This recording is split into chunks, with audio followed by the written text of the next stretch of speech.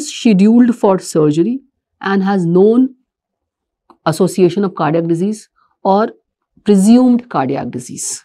If the surgery is emergency surgery, then we just stratify the risk and go ahead with surgery. Emergency surgery, we cannot help.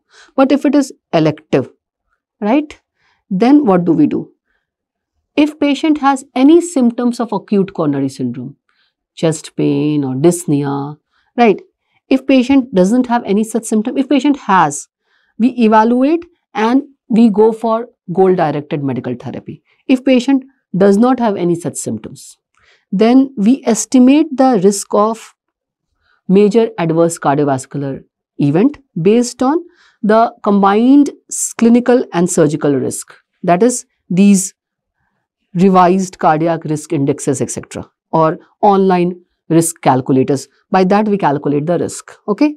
If it is low risk, less than 1%, no further testing is required, we proceed with surgery. If elevated risk, moderate or greater, right, with functional capacity more than 4 meds, right, or after seeing the risk is elevated more than 2%, we see the functional status of the patient, clinical functional status. If the functional status is excellent, more than 10 meds, no further testing. If the functional status is between 4 to 10 meds, again no further testing, we can proceed for surgery. But we will know that compared with excellent functional status, this is little higher risk group. Then functional status unknown or less than 4 meds. Now these have poor functional status, that is less than 4 meds, more testing would be required. So in this stress echocardiography, we can go ahead with, right, to help in making our decision. So with further testing, it will help in making our decision. So if on further testing, nothing positive got, right, then we can proceed to surgery according to the goal-directed medical therapy, or we can go for alternate strategies, less palliative strategies. Patient with poor functional status, patient with, let's say, elevated risk, we can go for alternate management. Instead of going for surgeries which are associated with higher risk, so we can go for palliative treatment. Okay, so we can go for palliation. And if patient cannot undergo the stress echocardiography, normal stress echocardiography, then pharmacological stress testing can also be done.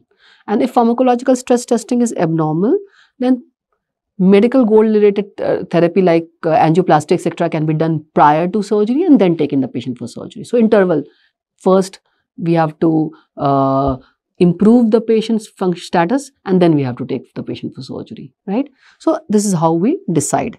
Okay. So examiner can ask, who are very high risk patient? Very high risk. The patient who are with a very elevated risk, very high risk. So what patient comes under very high risk?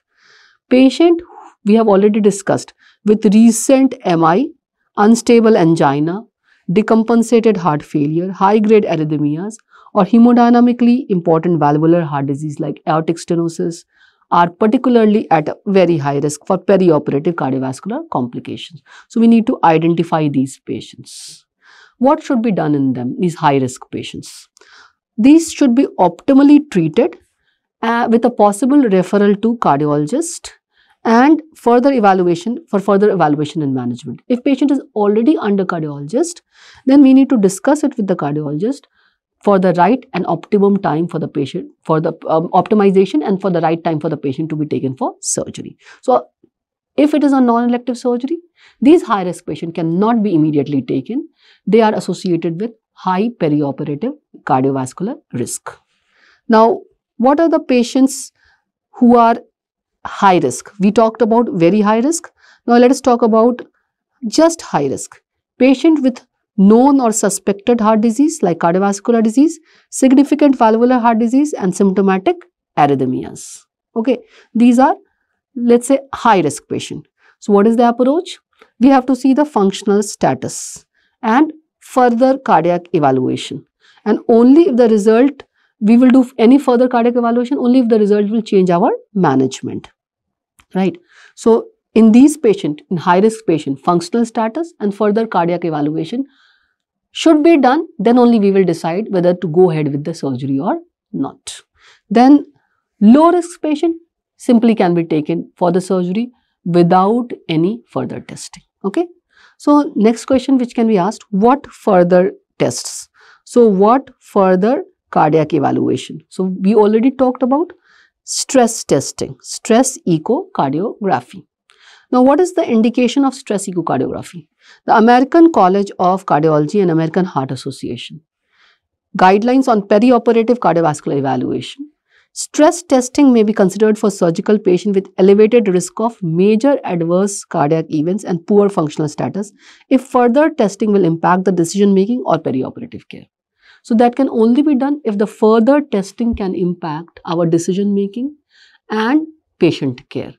Otherwise, it should not be done. If the surgery is emergent surgery and we will not have time for any intervention, if the result is positive of these tests, then no use of getting the test done. We will have to go ahead with the surgery. But if the surgery is a semi-urgent surgery, we have time, we can get these tests done and we can manage the patient and then take the patient for surgery. Okay. Preoperative coronary computed tomography, angiography, that is the non-invasive coronary angiography. Now, what is its role? Not clear. Not clear. It is not very clear in what group of patients it has to be done. But in patient with suspected myocardial infarction, this test can be done, though this has a very high positive, let's say high sensitivity. A number of times this high sensitivity makes it very difficult to take proper decisions. So it's very not clear what is the role. Then CPET, coronary pulmonary exercise testing. Again, it is unclear. Mostly it is done routinely it is done before renal and liver transplant. So before transplant patient. Resting echocardiography, again, not much role. Not much role. Okay. Only if valvular region is associated, we need to see what is the level of association and what is the level of valvular heart disease the patient is having. Okay. Then the next question, how will you write the preoperative orders regarding present ongoing medication? So my patient was on 4 medications. So what order we will write? Stop clopidogrel 5 days prior to surgery. Continue aspirin, beta blocker, amlodipine and statin. So we need to continue all these drugs and we only have to stop clopidogrel 5 days prior to surgery. Examiner can ask, what is the current recommendation of ASA for patient with low bleeding risk? So if a patient is going to get operated for a surgery with a very low bleeding risk, right? What is the current recommendation for ASA? The current recommendation is that if a patient is on dual platelet therapy, that is clopidogrel and aspirin, dual platelet therapy, we can continue it. So dual antiplatelet therapy not reach the minimum required duration, we need to continue it.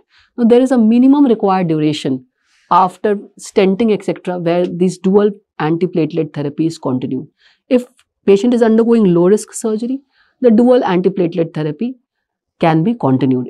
We can continue clopidogrel as well in patient who is undergoing low risk surgery. This is the current recommendation of ASC. Non-emergency surgery with risk of bleeding. Non-emergency surgery with risk of bleeding. What is the recommendation? So in non-emergency surgery, right, for at least 6 months, right, deferring non-emergency, not time that emergency surgery, for at least 6 months as opposed to shorter time period. This is the recommendation applies to both drug-eluting and bare metal stents. So if patient is on drug-eluting or bare metal stent, postpone the surgery for 6 months, right, before taking the patient for surgery if the surgery is associated with the risk of bleeding. Because if the surgery is associated with the risk of bleeding, we'll have to stop the clopidogrel. And if 6 months is not a gap, the risk of stent thrombosis would be high. So if it is a non-emergency surgery which can wait, we need to wait for 6 months and then only we can stop clopidogrel and take the patient for surgery. What is the recommendation for major non-emergency time-sensitive surgery prior to 6 months? So now patient is for some surgery, but surgery needs to be done quickly. It's non-emergency, but needs to be done as soon as possible. And still the 6-month framework has not passed. In that case, at least 1 month gap should be there, preferably 6 months after the bare metal or your drug-eluting stent. So, at least 6 months, preferably 3 months. If it's a pure emergency surgery, you cannot do anything. Immediately you have to take. But if it is a time-sensitive surgery, can be taken after 1 month, at least, I mean, if possible, best is after 3 months. And if time permits, at least 6 months. What is the recommendation for patient taking dual antiplatelet therapy after PCI, percutaneous intervention with balloon angioplasty? So, simple balloon angioplasty, not a stenting has not been done. What is the recommendation? For how long we should wait for the patient taking the dual antiplatelet therapy? So, dual antiplatelet therapy, if the surgery is 14 days is what is required, 2 weeks. And if the surgery is more urgent, then at least 48 hours. So, simple, we need to remember all these things. If patient has a drug-eluting stent or a bare metal stent, patient would be on dual antiplatelet therapy, right? Patient would be on dual antiplatelet therapy. If the surgery is emergency, you can't do anything. You have to take the patient for surgery. But if the patient surgery is elective, right, and we have full time, then we need a gap of 6 months before we stop any of these drugs. If it is time sensitive surgery, then at least 1 month gap, at least 1 month, right, or 3 months best. This would be best. This would be best if possible for the time sensitive one. Okay. Low risk surgery with no risk of bleeding, continue dual antiplatelet therapy. These are the recent recommendations. Okay. Now, next question the examiner can ask. What are the recommendations for stopping antiplatelets? So, for clopidogrel, 5 days before surgery, prasugrel, 7 days before surgery, ticagrelor, 3 to 5 days before surgery. This is the recommendations. Then, now coming on the surgery, examiner will ask, so your patient, what would monitors will you attach? So, my patient had a PTCA done with a drug-eluting stent, is stable after PTCA. The duration was 1.5 years back, the surgery was done. So, I stopped the clopidogrel as I wrote in the pre-op orders already, that stop clopidogrel. So, I have stopped the clopidogrel of my patient, right. So, I have stopped the clopidogrel and rest of the medication I am continuing, right. Rest of the medication, so we have stopped